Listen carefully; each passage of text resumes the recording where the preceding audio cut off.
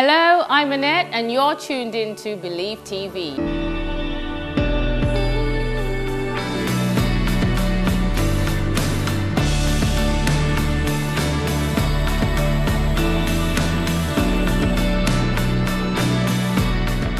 Coming your way, a special program, See God and Talk. Another inspirational talk show from VPA that showcases God by hearing from people who have experienced God in a mighty way. Now the Bible says, make a joyful noise unto the Lord. So not only will you be hearing mind-blowing testimonies from people, but you will also hear it through song and music. See God and Talk right here on Believe TV, for your time has surely come. In Jesus' name.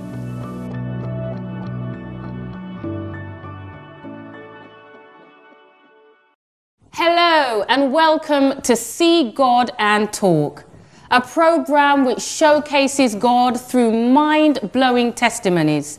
Testimonies where God turns the impossible to possible by using his faithful, obedient and anointed servant, Pastor Alex Omokadu, whom we affectionately call Daddy as our spiritual father. Now joining me today is Tina and her husband Kenny and beautiful baby. A baby whom Tina was unsure she would ever have, following a head-on collision which left her with life-threatening injuries, where doctors had given up all hope. But the God that we serve had a plan for her life.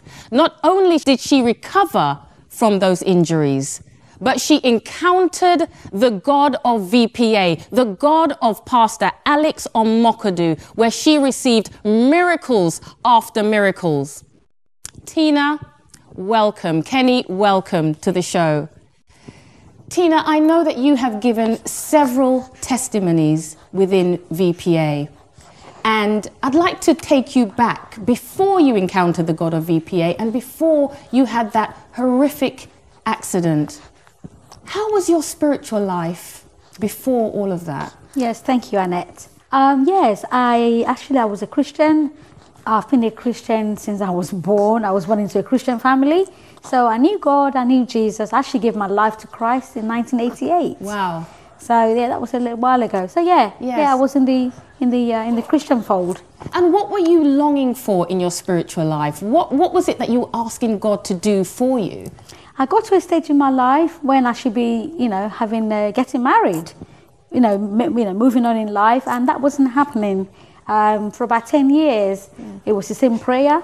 I was praying about getting married. I was at the stage in my life when I needed to, and I've got the career, I've got the things that you're meant to have, yes. But there was no husband. And one of the things you said to me earlier was everyone around you was getting married. Absolutely. But it's as if nobody could see you. Absolutely. In order to approach you. And that was actually interesting because I then realized knowing something doesn't actually solve, it doesn't give you a solution. Yes. I knew something was wrong. Everyone around me was getting married. Yes. I should get single men asking me about my friends. Yes. And then I would tell them, actually, no, she's married or she's seen someone. And I'm saying, hello, I'm here. I'm still single. No rings. Yeah. No, but it wasn't just working for me. Okay, so we're going to come to when you first met Kenny, your husband. We'll come to Kenny later on.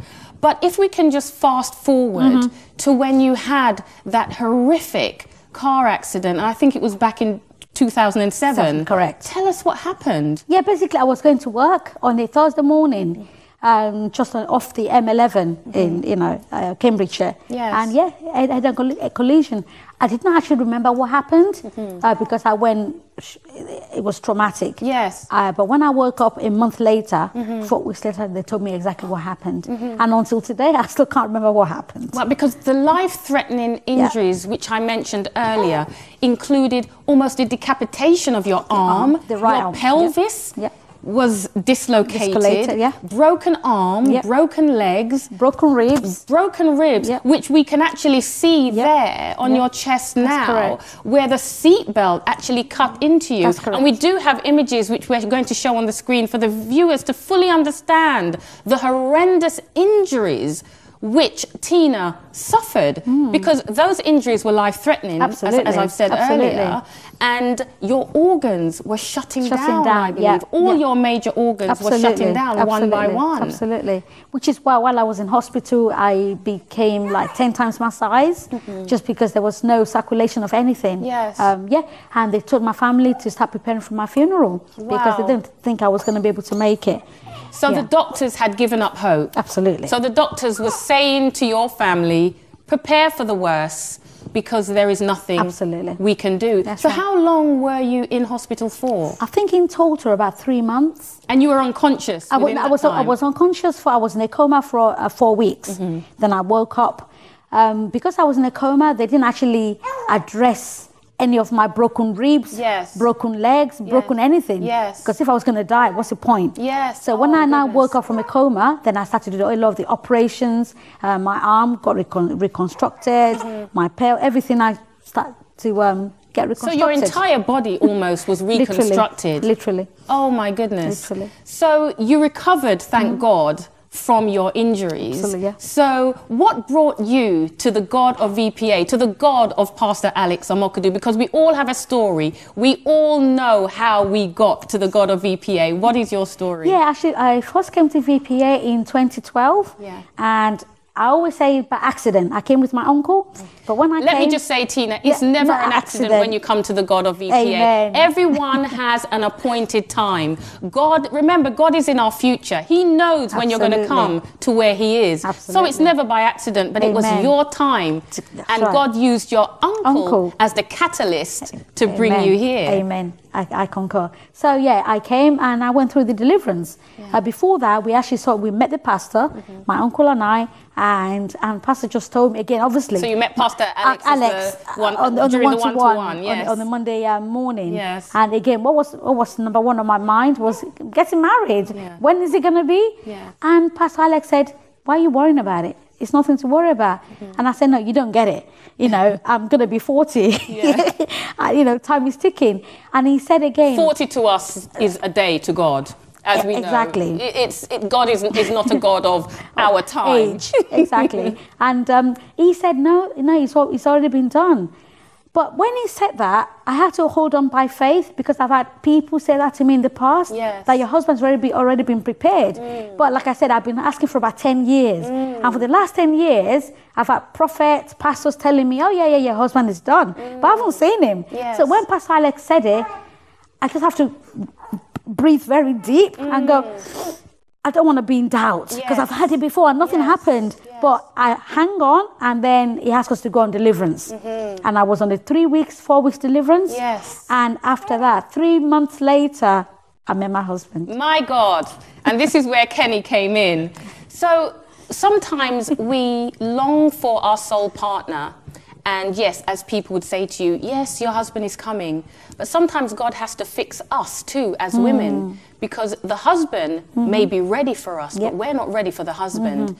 So Daddy always says, don't look for the microwave blessing. Look for the slow cook.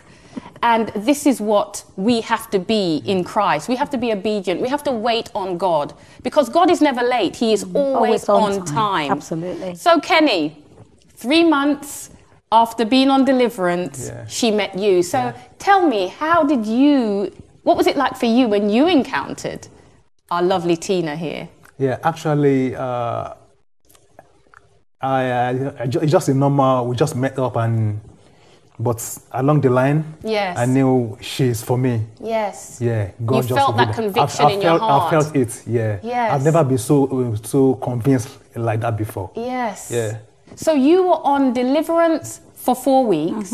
You met your husband. And I understand you went back on deliverance because... I'll let you take over from there. Actually, after the deliverance in VPA, because don't forget I came with my uncle. So I went back to my church. And I actually met my husband around that time, away from VPA. And away from VPA, I didn't think anything of it. Then about 2 years ago, 2 years ago, life got really difficult. I was totally afflicted. You were here, you received your deliverance, you went back to your church, you met your husband, you got married. But then you encountered more affliction. In your health? It was mainly in my health. anything that could go wrong went wrong. Yeah. And don't forget, during this time, I was a Christian. I knew I was being afflicted. Again, I said before, knowing something doesn't actually give you a solution. I knew something was wrong. I was praying, but for some reason, I kept getting more afflicted. Yes. What a beautiful sound that our viewers is listening to. This is the miracle baby, and I encourage her. She wants to see God and talk too. So, you know, let's thank God for baby Natalie. I was terribly afflicted.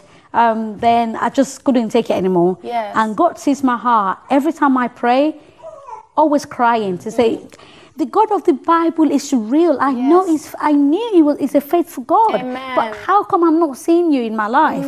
How can I even preach to people when I'm always in hospital? Yeah. So what sort of things were you going through? Because you're holding your medical report there. Absolutely. To show, because we are a church of evidence, and these are all the ailments that you suffered. Absolutely. Just tell us a little bit about them, because I believe you had a swollen leg. Swollen legs. You had a scratch that you encountered on your arm that led to blood poisoning. That's correct. You had problems with your eyes. You had a nail infection where you lost all your nails. And my wrist became so painful I could not use my hand. Oh my goodness. Yeah. And this is when she recovered from the horrendous car crash back in 2007.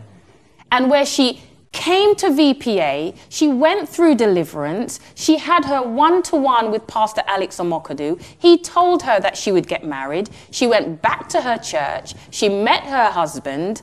And then what happened? She was afflicted with all these different ailments, one by one. So tell us a little bit about that. Yeah, I mean, like I said, one of them was my 2 feet were getting extremely huge. Yes. I don't know if you can see the image. Yes. We will show the image for the viewers to fully understand what you went through. Huge legs. Yes. I mean, that comes and goes, Yes. Went to the hospital, they couldn't find what was wrong. So I just had to live with it. Again, I was a Christian. I knew I should not have to live with it. Christ has already died for me. Amen. I shouldn't have to be suffering like this, but I was.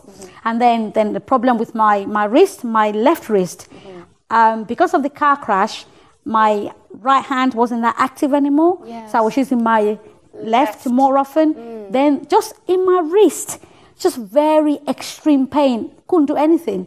So literally, I cannot do anything. Yes. Again, I knew it was an affliction. Went back to the GP. They had no explanation for why. It's a spiritual attack. Exactly. Spiritual attack. Exactly. And then another one was the I had so many. Sorry, guys. I had so many. I'm trying to think. The eyes. The eyes. Yes. I went to the Moorfields Eye Hospital 4 times in an emergency. I was at work and I could not see. My vision was just literally blurred. Blinking became very, very painful. I went there. They diagnosed me with cornea erosion. Wow. That means the black of my eyes has got a scratch or scratches on it. So and that could eventually lead to blindness. Blindness, exactly, which is why they took it very seriously as well. So they gave me medications. I was actually literally on medication every hour. I have to. You got the ointment on the eyes, the liquid, and painkillers. And also your nails. The nail infection. Actually, I was going to say for the last 10, maybe 15 years, I usually have nail infections. Yes. Well, the one nail will get infected. You start losing all the hard nails. Yes. Then I will go to the GP. They'll give me antibiotics for 2 weeks, 3 weeks. It will clear up. It's always been like that. Yes. Again, see, this is how I got used to being afflicted. Always like that. And it will clear up. But 3 years ago, it would not clear up. After the antibiotics course, I did 1 course, 2 courses, to the point that the GP said, maybe we should just leave it, see what happens. My goodness. Because the root wasn't being dealt with. The medication is just dealing with a surface level, but the root was the spiritual attack. This is why it kept reoccurring and reoccurring and reoccurring. And this is why we are a deliverance church. A deliverance church deals with the root of a problem, the root of the affliction. So what brought you back then to VPA for the second time? And yes, it was actually December 2 years ago. I was off work because I'm a contractor. I wasn't working. I was at home. And lo and behold, I was watching TV and I thought, oh my God, VPA. Amazing, isn't it? Yes. I thought, VPA, listen, I'm so afflicted. I'm going to go back to VPA. Wow. Actually, while I was at home watching VPA, watching Believe TV, miracles started to happen already. Wow. And I thought that was amazing. Yes. Listen, again, watching VPA, doing the prayer of the enough is enough, yes. watching other testimonies, yes. there is power in testimonies. Amen. And one thing you said to me as well, you said that when you turned on the TV to watch VPA, just like you viewers are watching now, you said to yourself, why did I leave VPA? That's where I had the biggest mountain moved out of my life, and I left. And you questioned yourself. I did. Yes. I guess I went back and so I thought, well, you know, I had my own church. Yes. You know, in the Christendom, that's what you do. You stay permanently in your church, but not realizing that God, wherever God leads you, you must go. Amen. When your time comes, your time has come. Amen. Literally. Amen. So anyway, and that was the time I thought, I'm going back to VPA. Yes. And guess what, guys? I came to VPA with a long list of issues. And before I knew it, my nails, they just fixed themselves. Amen. God fixed it. God fixed it. Without even me actually not having to come to VP and start praying about my nails. Amen. I think being in the environment of an anointed environment, things begin to work. Yes, yes. The presence of God. The moment you step foot on the green carpet, which a lot of people have testified to, the moment they stepped on the green carpet, miracles start to happen. Absolutely. I mean, I knew immediately. And then I think the last time I saw the fat legs, well, that was it. I've not seen them now for the last, how long I've been in VPA. Because you also did feet washing, didn't you? Yes, oh, absolutely. Yes, I did. Because they do feet washing twice a year, June and in December. Exactly, The crossover. Yes, I did. And again, about 2 years ago, I had itchy legs, this is one of the afflictions I was going through. Yes. Legs would just be itching me, extremely itchy. And then that time it was happening, and fit washing was occurring as well. I cannot wait. Again, as a Christian, I speak to God, I pray, I command it to go. It would not go. I said, wait, I know where to go. Amen. Then I came back to VPA, my feet was washed.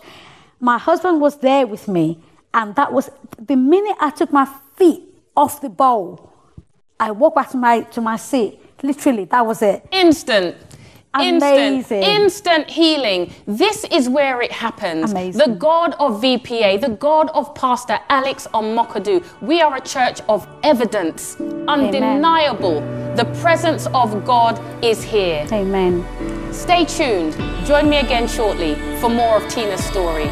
See God and talk, for your time has surely come.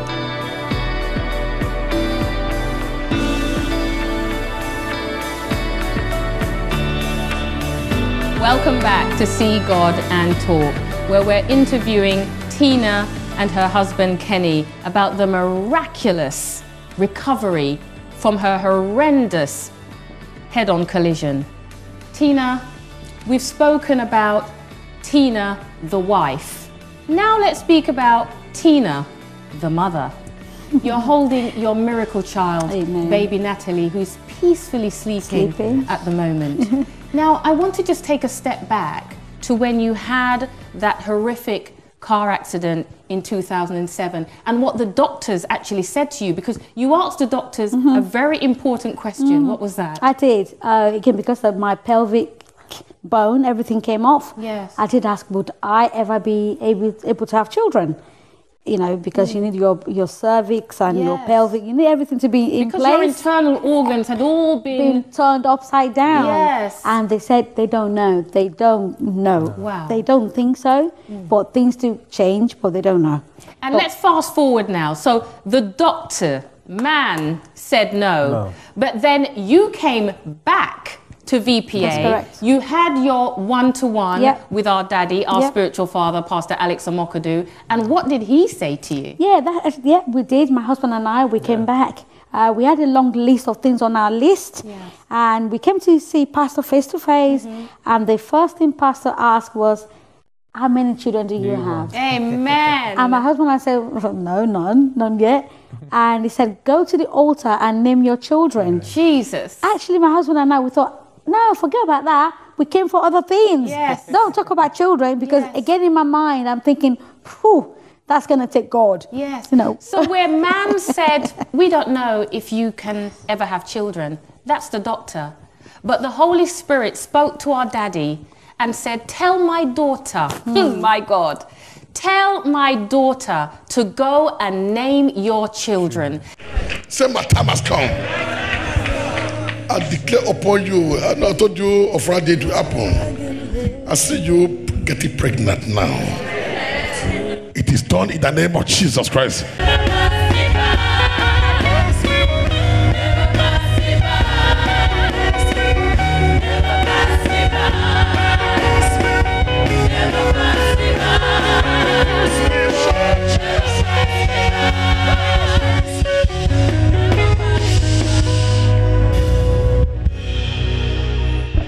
So you finally got it.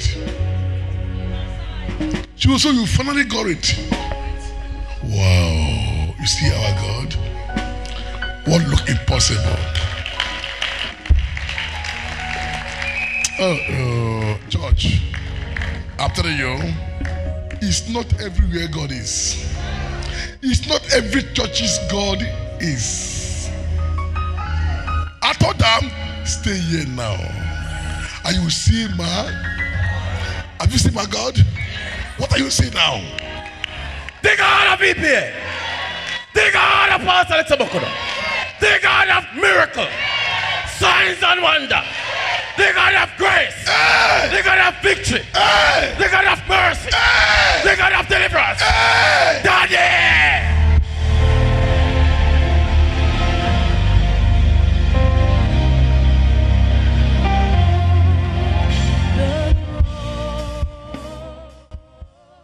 God turns impossibility to possibility. And this is the possibility right here, the miracle baby. Because you thought, my goodness, he's saying to name our children. Both of you are thinking, but the doctor said, it may not be possible. So you conceived shortly after that. How long after that? Let me think about it. We came in April. Within the same year, a few months. We came to see him in April, and by October last year, I was pregnant. Because one of your testimonies was actually given with you being pregnant. Yes. And it was a mind-blowing testimony. Amazing. I think the congregation was in awe of what God had done. Because you'd previously given your testimony about your car injury, so everybody knew what you had gone through. And then your second testimony with you standing there pregnant. So God's word came to pass. Actually, it was when I was giving my testimony on a Sunday morning in church. Pastor was praying for me and he said, go and carry your children. I see you with your own baby. Amen. And I said, amen. Again, I hung on to that. I said, amen. Amen. Wow. So, and the same year, it happened. So those women who are watching me now, who have issues with fruit of the womb, this is a testimony all on its own. Amen. For the horrific injuries which Tina suffered. And let's just recap. Her arm almost decapitated. Major organs shutting down. She had severe burns to her legs. Seat belt almost dug into her chest. What she has gone through, pelvis dislocated. But the God of VPA, the God of Pastor Alex, who made every blood cell, who made every major organ, who knew Tina before she was in her mother's womb, said, I'm going to show my mighty power, and I'm going to show you when man says no, I step in. Because there is a calling on your life, on Kenny's life, and on baby Natalie's life. She may be a great prophetess when she grows up. So I thank God. So Tina, what would you say to our viewers about encouraging them to hang on to their faith based on what you have gone through? Speak to our viewers. I know we all go through things in life, and there's no need to manage. I know you probably have a disease, you've been told to manage it. Stop managing. Come to VPA. Amen. God of VPA do miraculous things. Amen. I challenge you. Everything that you've read in the Bible, in the New Testament, it does happen here. Amen. Just look at the testimony lines. It does happen, and it will happen to you. Come to VPA. Amen. And Kenny, if I can just say something to you, what did you think when you met your wife, Tina, and she told you about the injuries that she sustained? What did you think to yourself? Actually, at first, I didn't really. It doesn't matter to me. It doesn't. Yes. It doesn't really I didn't read any meaning to it. I just Yes. believe she's meant for me. Amen. It's ordained. We are meant to be together. Amen. So all those afflictions she mentioned, it just totally totally blind to it. To me, yeah. Because this is your soul partner. Yes, yes. This is the flesh of your Exactly. flesh, the bone of your bone, yes, yes. your helpmeet. Yes. Amen. Amen. Yeah. Be encouraged, viewers. Don't put God in a box. You must see God and talk. The Bible says, if I be lifted up, I draw all men unto me. Don't put God in that box. Think about the bondage that God has taken you out of. Think of that affliction. Think about it. Think about the affliction he took you out of, your loved ones out of. It could be affliction of health, affliction of finances, affliction of loneliness, affliction of fruit of the womb. The Bible says, whomsoever denies me before man, so too shall I deny thee before my Father in heaven. By not speaking of God's goodness, you are simply denying him. The choice is yours. Make that decision today. See God and talk, just like Tina and Kenny did. Even baby Natalie cried out today. So join us next time. See God and talk for more amazing testimonies. Thank you for joining us, for your time has indeed surely come.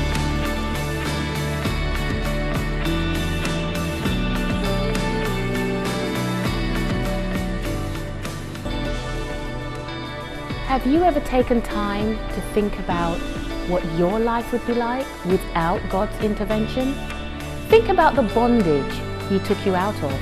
Bondage of sickness, bondage of poverty, bondage of loneliness, lack of self-worth, lack of direction. The Bible says that if any man be in Christ, he is a new creature, and old things have passed away. So why not thank God for those old things that have passed away in your life and give him the ultimate praise? Don't be silent. Let your testimony encourage somebody else. Your bondage is over, but somebody else's bondage is still happening. See God and talk. Don't be silent, because your time has surely come. In Jesus' name. See you next time. Bye-bye.